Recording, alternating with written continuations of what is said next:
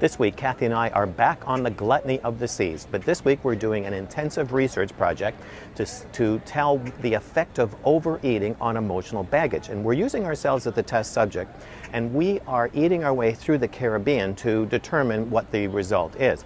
And one of the activities in our research this week has been to go snorkeling. Now, we are beginner snorkelers, so that we took the beginner's course. And the reason is, we attempted snorkeling some time ago, having not taken the course, and we missed the most important point, which is that when you're snorkeling, the breathing pipe needs to go vertically up out of the water. Now, when we first went snorkeling, Kathy missed that point. And while she was snorkeling, she got tired and she rolled over on her back to relax, and she almost became the first person in history to drown with her face out of the water. So we took the course and it went much more smoothly. But here's what we learned about snorkeling.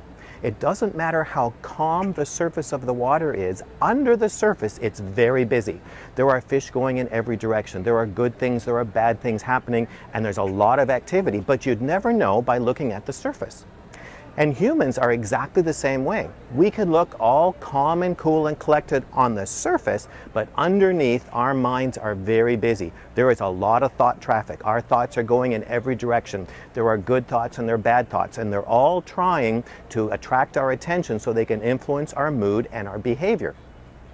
And there are three sources of thoughts that are always trying to influence us. The sources are ourselves, God, and Satan. Now, how do you tell them apart?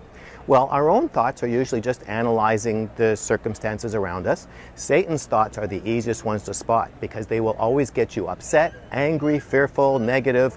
They will always make you feel worse. And God's thoughts are encouraging, comforting, and hopeful. Now, the good news is we get to choose which thoughts we want to listen to. And so that will determine our mood and behavior. So, to live a transformed life, you need to choose who you're going to listen to, and it's going to take practice. You want to choose God's thoughts so that you can have a positive mood and reject Satan's thoughts, which are just designed to upset you. Now, if you've spent your lifetime thinking negatively, and if you're a half-empty kind of person, this is going to take practice and work.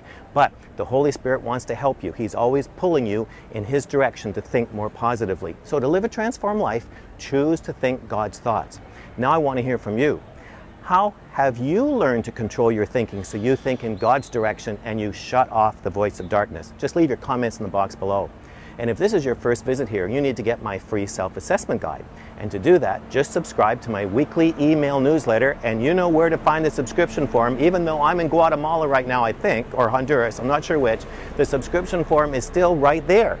And I'll talk to you again next week, but this week, pay attention to what kinds of thoughts you're listening to.